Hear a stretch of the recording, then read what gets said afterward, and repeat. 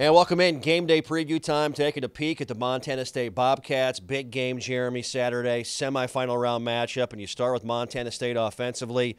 They want to pound the rock. Veteran up front. A lot of different guys offensively that can run the football. They've got a good running game on the offensive side. Yeah, they were able to redshirt Logan Jones last year, and he's been a big factor for him this year in the run game.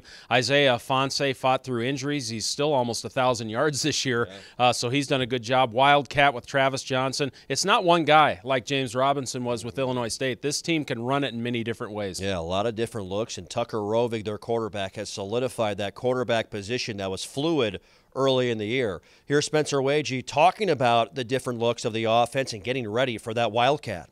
Their running backs are really talented, and their quarterback's not afraid to run the ball either. But at the same time, their quarterback will want to throw it too, so that'll be something different. I didn't think Illinois State wanted to throw too much against us, and so that'll be something that's different this week. All right, you flip it over to the defensive side of the football in Montana State. They do a really good job of what? Stopping the run, Jeremy, and they've got some big names we saw in the Fargo Dome last year that are active, and they've got a good scheme under head coach Jeff Cho. Yeah, this is a hot football team, and two of the hottest players on the team are Bryce Stirk and Derek Marks up front. I think they're better up front physically. Skrimpos was a nice addition to them as well, and on the back end, they're pretty physical. Braden Conkle's a good safety. Yeah, all-conference, all-American caliber guy. Callahan O'Reilly, their middle linebacker, leading tackler. So got a lot of names we recognize from a year ago that are improved and a whole lot better. Here's Ty Brooks talking about the unique looks up front from Montana State and playing with urgency on offense. They'll probably give us a few of the blitzes, but at the same time, I don't think they played a running team like we have. I don't really know what they're going to do, but we'll be ready. They have a good defensive line, linebackers, you know what I mean? So we just got to go out and play our game. Physicality, whoever's the more physical team is probably going to come out on top, and I like our odds.